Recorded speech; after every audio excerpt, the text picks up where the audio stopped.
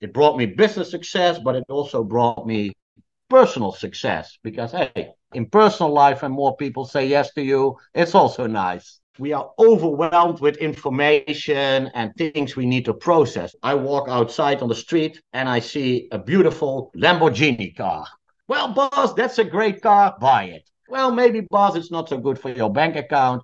And so far, I didn't bought this Lamborghini. But what if I bought it? Oh, that's a stupid idea. And what did you do, boss? That's the biggest mistake of your life. Boss, you worked so hard and you deserved it because that car was always your dream.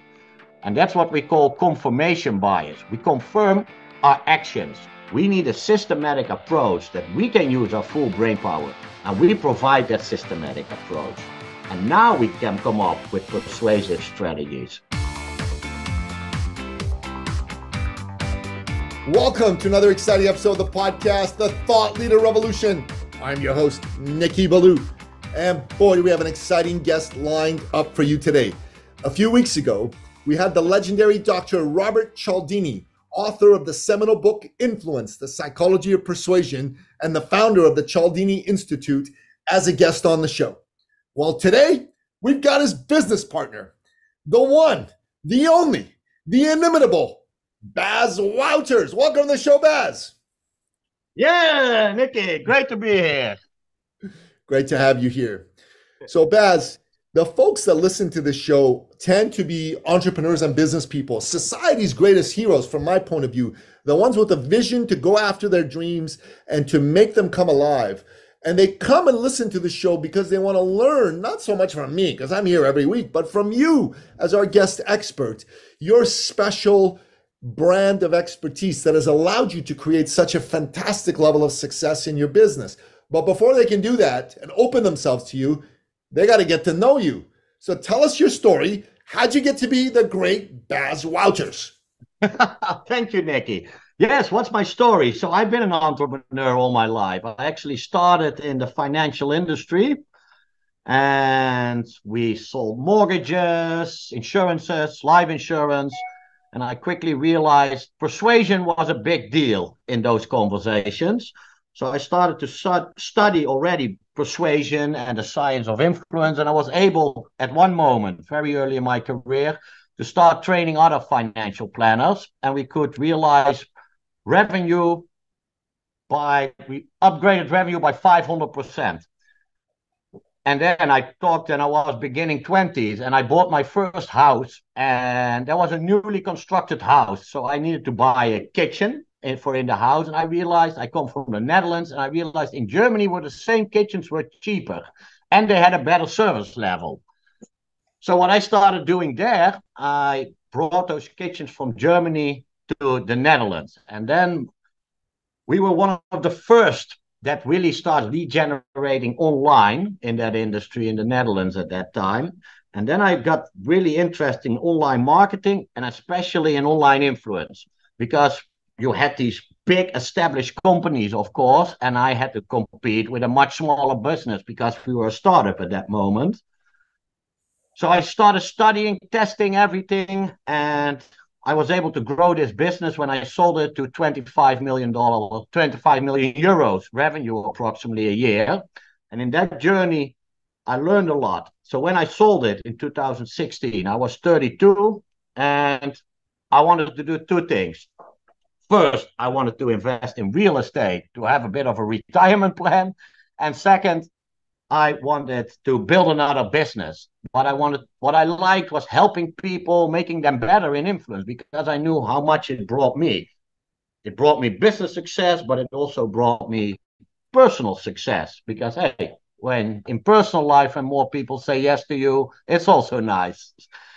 So then I applied to become one of Dr. Cialdini's certified trainers, and they were very selective. So I said, that's great, because then it's scarce if I pass. And I said, what's step one? And they said, you have to come to the US, which I obviously did. And in 2016, I became one of now 12 certified trainers in the world. And in 2020, I published my book, Online Influence. It's not only Dr. Cialdini's principles connecting it to online, but it's a more comprehensive model of behavior design, how you design the desired behavior in an online setting. I published a book. Dr. Cialdini read it, loved it, endorsed it. And at the same time, Dr. Cialdini was thinking of his legacy. How can I reach more people? And COVID hit, of course. So doing things online became more prominent. And in that journey, November 2021, he asked me, do you want to be my successor, legacy builder, and business partner? And obviously I said yes. So that's in a nutshell where I came from and where I learned a lot about the science and the power of the science of persuasion. You know, I've been taking some notes and I'm fascinated. You sent me a copy of your book. Thank you very much. I just received it. It's going to get read this year for sure. I'm actually quite fascinated by it for a number of reasons. One is I'm a huge fan of Dr. Cialdini's work. It has truly been an honor to have him come and be a part of my humble podcast. And I really am fascinated by the longevity of those principles in action, because we're living in a time, Bas, where there's a lot of people that are able to publish their views. Self-publishing has become huge. People can go on social media and the internet, and they can say whatever the heck they want. Think about it. Exactly. With very few limitations. And there's people out there that are saying, I know this and you should do that. And here's what I've noticed. Most of these people are good at speaking, but not good at thinking and not good at processing and coming up with frameworks that work and stand the test of time. Dr. Cialdini's work has stood the test of time. So the fact that he has chosen to work with you, kudos. I think that's incredible. It is a testament to your character, your success, your desire, your hunger to bring the power of Dr. Cialdini's thought leadership to the world. And it's also a testament to your own individual thought leadership, because obviously you've thought about these principles and applying them to the world of online influence. But it also shows, I think, people listening to the show that you got to be careful who you listen to. And a thought leader isn't an influencer, even though I know it's a play on the word influence. Influencers are people that are good at putting out messages. They don't necessarily have the right message. Thought leaders like Dr. Cialdini and yourself have thought about the issues and they put out solutions to real problems. I would like for you to comment on what I've just said, please. Yeah, fantastic. I intend to agree on most of it, and especially what you say, the practical application. We put out there frameworks that you can use and stand the test of time. And it's maybe interesting for the listeners to understand why this stand the test of time. And then I go actually to a Nobel Prize winner, a behavioral scientist called Dr. Daniel Kahneman. Probably you heard of him, Nicky. Sure. And he did research, and if it comes to decision making, he proved that actually in our brain we have two brains, and he called them system 1, system 2. And this is highly important because this is the foundation why they stand the test of time, and not only stand the test of time, that it's actually increasing how much the power of these principles. System 1, he called, is our fast unconscious brain that acts on shortcuts. For example, if something is more expensive, probably it's better. Or if everybody does it, it must be a good idea. Although that's error prone, because it's obviously not always true when expensive things are better. Or if everybody does a certain behavior, that is a good idea to follow that behavior. But most of the times is.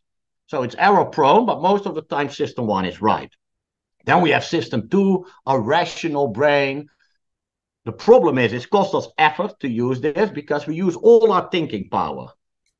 Although that system is able to compare all the options and then make the right decision. Now, old economics always claimed the human being is a rational creature. When it comes to important decisions, in this language, it would use system 2. Daniel Kahneman proved them wrong. In 2002, he proved approximately 90% of all decisions are made with system one, the system that is triggered on shortcuts. There's already scientific evidence that it's 95%, and you see already research that it's increasing to 98%. Why is this? Because we are overwhelmed with information and things we need to process. So we have to lean on system one to make those decisions.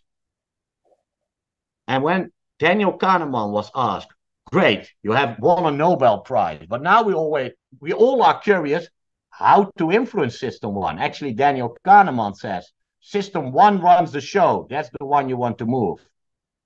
He said, go talk to Dr. Robert Cialdini, because these principles are the fundamental shortcuts that you trigger. And many people say to me, yeah, well, Bas, but that's for basic decisions. No, it's not only for basic decisions. I always give the example, buying a house. That's one of the biggest decisions you make in your life. But probably how that goes is you go on the internet, you know, the area you want to live, you want an apartment or a house, how big, how many bedrooms, bathrooms you want. That's all very rational. But now it comes when you make the decision. You go view these houses and then you hear the cliches. It was a bit too expensive, but I fell in love with the house. I totally had to buy it. That's not making a decision rationally. So when it comes, we need some rationality. Although the decision trigger to say yes to your request, it comes often from system one. And these principles function as decision triggers. And that's why they not only stand the test of time, but we lean more and more on system one. It's also increasing in how powerful they are.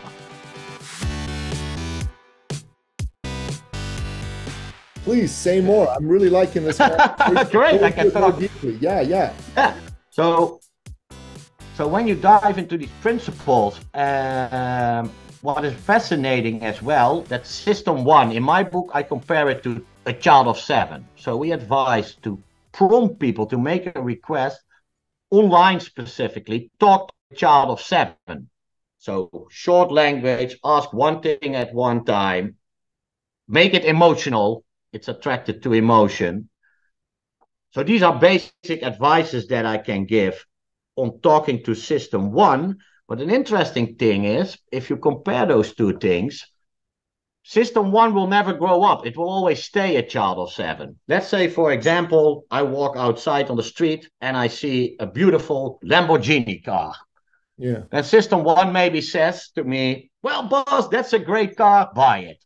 And system two functions like the handbrake in this metaphor. And it says, well, maybe, Bas, it's not so good for your bank account. And so far, I didn't bought this Lamborghini. But what if I bought it? Then system two would not say to system one, oh, that's a stupid idea. And what did you do, Bas? That's the biggest mistake of your life. We would tell ourselves slight other language. I would say, Bas, you worked so hard and you deserved it because that car was always your dream. And that's what we call confirmation bias. We confirm our actions. And that's why I make the comparison. So system one will also always be that child of 7. But the problem in our brain is this child of 7 makes 95% of all our decisions, including other decisions. So when it comes to persuasion, we often try to use very rational arguments to persuade somebody, but those will trigger system two. We need to persuade with these shortcuts, with these principles that we define, and then we get more yeses. Then more people move in our direction. So when it comes and therefore, I think that's one ad that maybe is interesting. Normally, let's say, if you want to make an approach, you use all your brain power, so system two. Only system two intends to come up with a strategy that will trigger system two in the other person's mind. And that's the mistake. We need a systematic approach that we can use our full brain power, system two, but that systematic approach comes up with solutions that will trigger system one in the other person's mind. And we provide that systematic approach. We teach what is the situations, what signals are you getting? People don't answer your phone. They don't act on it. They keep improving your suggestions. We can connect all those signals to a set of principles. And through these principles, we can teach you how to activate them and how to amplify its effect. And now we can come up with persuasive strategies. I like it. I like it. And I think that's a fundamental shift in thinking when you make persuasion approaches. And that's not only for lead generation online or sales conversations. It also has to do attracting the best talent, being a better leader. It's all where you need people to follow you and move in your direction. It applies almost to any conversation you have during the day. Especially as an entrepreneur, you need to get a lot of yeses to get your business built and keep on going. Yeah, you do need a lot of yeses to get your business built and keep on going. So let me ask you some questions in the form of a little bit of a hypothetical case study about some of the things that I'm working on myself, because I think this is a great way to illustrate this for people. So right now, inside of there are two main projects that I'm involved with. One is inside of our business, eCircle Academy, where what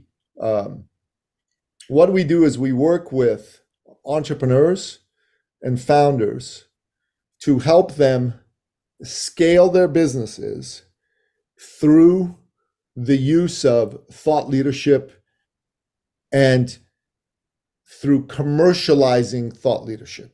Okay, in a nutshell. This is in a nutshell what we do. Our clients have been folks that are coaches and consultants that have basically themselves and maybe one staff member, they're typically under $300,000 a year in business. Their vision is to make $500,000, $1 million, $2 million. That would be thrilled. The second group of people are entrepreneurs who have a vision, who have a $10 million plus company, but they want to grow to 100 million, $1 billion. These are those hard chargers. And they are starting to see that thought leadership by some CEOs, people like Elon Musk, people like Patrick Bet-David of Valuetainment, is allowing them to rapidly scale, attract the best talent, and attract investors and get rid of attrition and attract media. So these are our two sets of clients, right? So give me a short synopsis of the best way for us to be reaching these people using system one rather than system two. But because we teach thought leadership, part of our mistake is we speak in very system two like language. I know this. As a thought leader, that's indeed, you often use jargon, and jargon is not, it's a double-edged sword. With jargon, you actually show your expertise, your authority. We connect that to the principle of authority. Although you lose on likability. People cannot always follow you. So the great idea as a thought leader is, yes, use that jargon, but always explain it in easy language what you really mean. Then some advice, and I think that's for the people that are on 300K right now, but also for the 10 million. You had clients in the past, and obviously you want more clients. And there are a lot of thought leaders out now. A lot of people who want to become a coach, a trainer. That's rapidly increased in the last 10 years. Big time. So what you see there's an uncertainty in the people who's going to buy these programs, because they are bombarded with a lot of programs and they don't know what should I use. Then a big tip what I can give is, when you see the signals, you know that the market is uncertain. We refer to two principles: the principle of social proof and the principle of authority. And let me give your listeners a tip on each of those principles. One will be an online tip, and social proof, we know it all over the internet, reviews, obviously. And again, there a lot of people saw the power, and then fake reviews became a real business. We strongly argue against it. Always be ethical. That's very important, because it backfires. But if you have clients of your data and you then can define the desired behavior, and that could be buy a course online, but that also could be filling in a form, for example. So to design behavior, step one is to define what is the desired behavior. Then in our case, say it's filling in a contact form. Now social proof, close to the button, you can write what most people did or how many people did. And I'm going to share a tip how to make the most powerful social proof sentences. It needs to meet 3 criteria. The first is write as your audience, similar others as your audience. And give you an example, there was from a makeup studio where we did a case, NYX makeup studio. And below the button, they had no sentence. Then they tested 2 sentences, and the first one, 71 beauties have viewed this product today. An increase of 33% in transactions. But then they tested 71 beauties have purchased this product today. Change one word from view to product. 100% increase in transactions. Because the second criteria, so they wrote 71 beauties. If you come to a makeup studio, you probably want to feel as a beauty. So they did that correct. Then have purchased. The second criteria is describe the desired behavior and the desired behavior for you. So that was purchase these items. So that's the second criteria. And the third criteria, use exact numbers. They build trust. So not 70 beauties, but 71 beauties. And with those sentences, this structure, you can write very powerful sentences knowing what your clients previously did. And by bringing that up to awareness, now we trigger one of those shortcuts in system 1. If people like me did exactly this, and it's also a trustworthy number, now I'm willing to move forward in that direction. So I would definitely recommend social proof to your audience and authority. So let's say right now we have this group of coaches and consultants and smaller businesses like that. And let's say we want them to, the action we want them to take is to get on a calendar to have a conversation with a member of our team about, is this the right move for them to make to sign up for this program that we have? So what we would want to say to them in a short email is, hey, so-and-so, this has been an interesting year for a lot of clients just like you. Many of our clients have found the recession has affected their business and their growth has slowed down. Can you relate? But clients who have taken this approach, this little known approach that we use, 15 of them or 13 of them have applied this. Over a 2-month period, they've managed to increase their income by 218% or whatever the number is. We'd say something like that. If you would like to find out if this can work for you, click on this button, something along those lines. Exactly, that language. And then also be specific. So what did people after receiving the mail? 103 people booked a calendar meeting with me. Define exactly the desired behavior. And in this case, it will be book the calendar meeting. Because like I said to it, if you talk, that's why I like the comparison of a child of 7. You have to give clear direction on what to do. Put on your pajamas, brush your teeth, finish your dinner. That's how you talk to a child of 7. You give instructive language. And if I compare system 1 to a child of 7, that's why I say define exactly the desired behavior. Because bringing that to awareness, connecting it with social proof, then system 1 is like an automatic move forward. It acts on it. And they do what you define to do. And it doesn't need to think. You want to lower the mental effort. The less mental effort, the more conversion you will see, especially in an online environment. So the biggest tip is meet all these 3 criteria. Less Who is mental your audience? effort. What is the definition? Like those beauties in the makeup studio. It's entrepreneurs in the thought leader industry. That's Yes. probably your client. Then you define what is the desired behavior. It is booked a calendar, booked a meeting with me. Book That's a what meeting with me your is the goal is, desired for behavior. Yeah. example. And then the amount, and obviously it needs to be true, but you can just look back how many meetings you had scheduled for the last month or year or 2 years. And the higher the number, the better. And that's how you can structure these sentences. And that's what is interesting about persuasion, in my opinion. It's about those subtle nuances that have a massive impact. We call those small bigs. Small changes, big outcomes. Like I referred to that case. They doubled the revenue with changing a word. Actually, they tripled their income from 32% plus 33 to plus 100. That's an increase of 300%. And they changed only the word view, viewed the product, or purchased the product.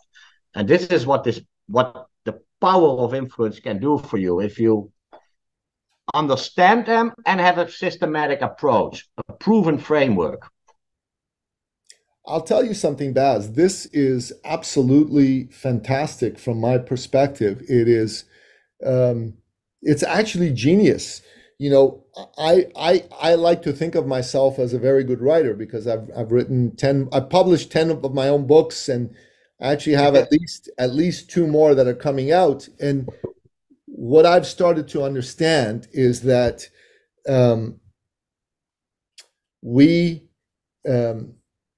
are, with a few minor tweaks, able to absolutely shift this and make it something truly special that will convert far more powerfully. You know, so we want to say this: the beginning of the short paragraph should be, this email has specifically been written for small business owners that are really looking to grow their business, right? Small business owners of I'm going to say under $1 million in this case, that are really looking to grow their business. Define as specific as possible so people can relate. That's me. Yeah, under $1 million.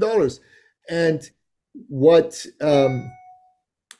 we want to do is we want them to book and what we want to do is we want you to be able to grow your business using this phenomenal methodology.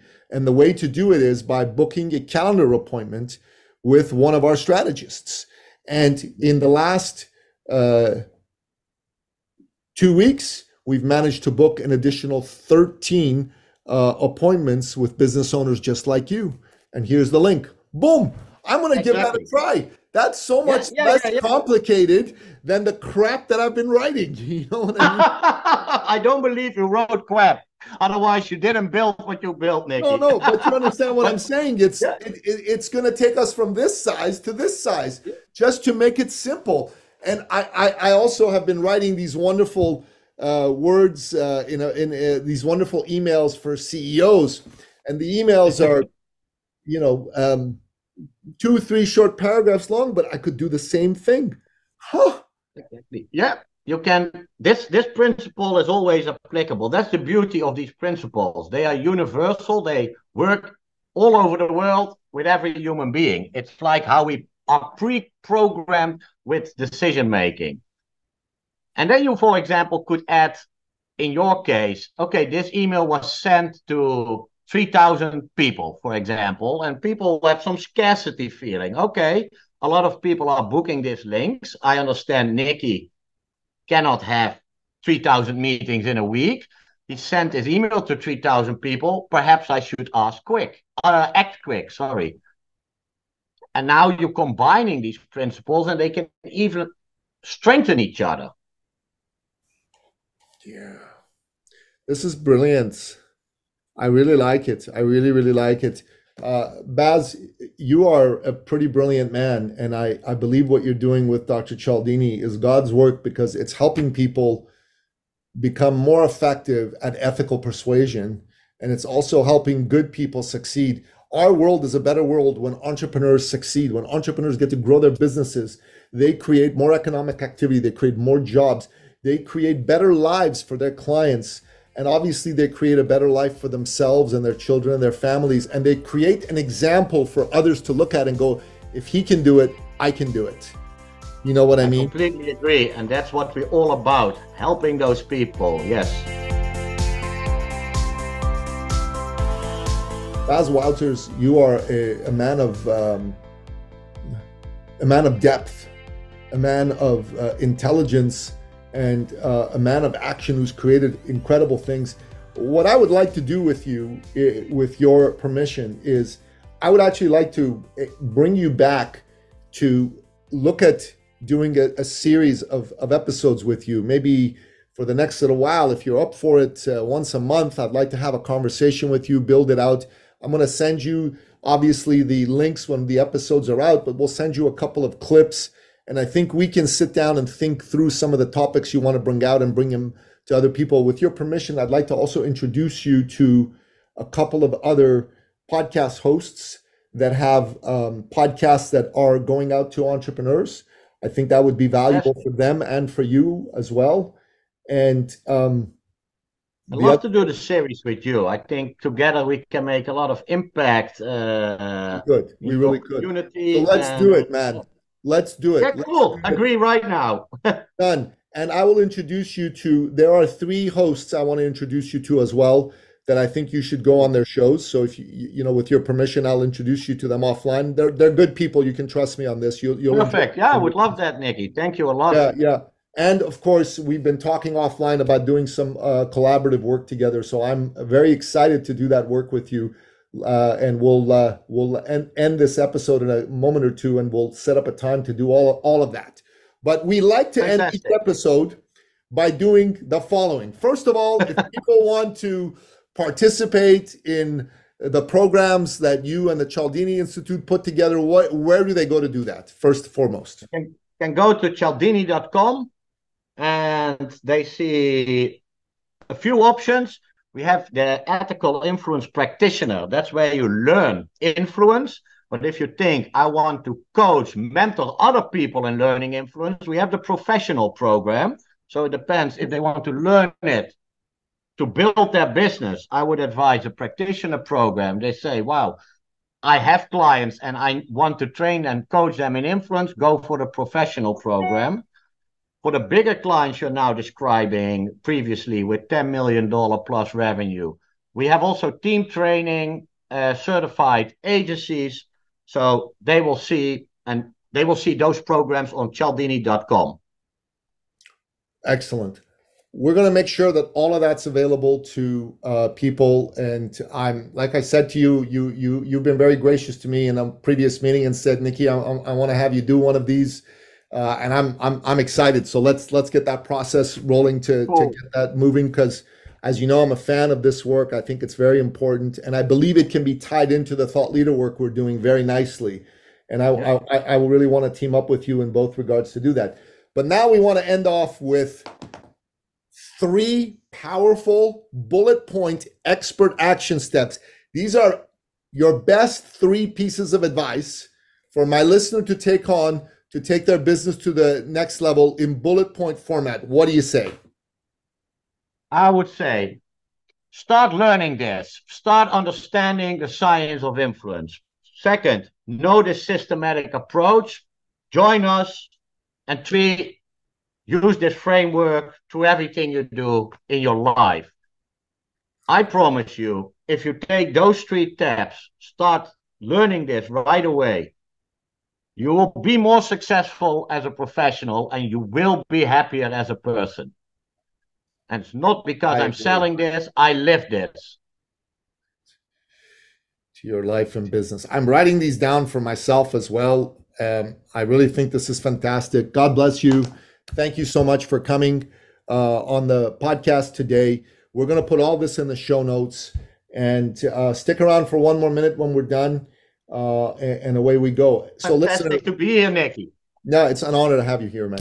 Bas Wouters is the real deal. He and I are like brothers from another mother now. We've become good friends. And I strongly recommend that you go check out Cialdini.com and that you look into the programs that they're offering, and let's get that ball rolling for you. It'll make a big difference for you. And make sure that if you got value from this episode, that you give us a like, a rating, a review, and you also share it with somebody in your community that could benefit from this, because this is an important episode. This is the type of episode that I call all steak, no sizzle. Well, maybe a little bit of sizzle, but all steak. You know what I mean? And that's the kind of episode you, as a listener, want to dig into, take notes on, and move forward in. Bas, thanks for coming on the show, brother. It was great being here. You bet.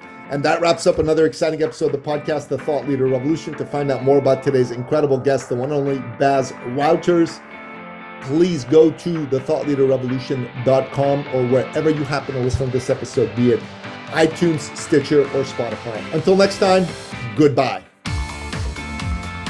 This episode has been brought to you by eCircleAcademy.com, the proven system to add 6 to 7 figures a year to your thought leader practice.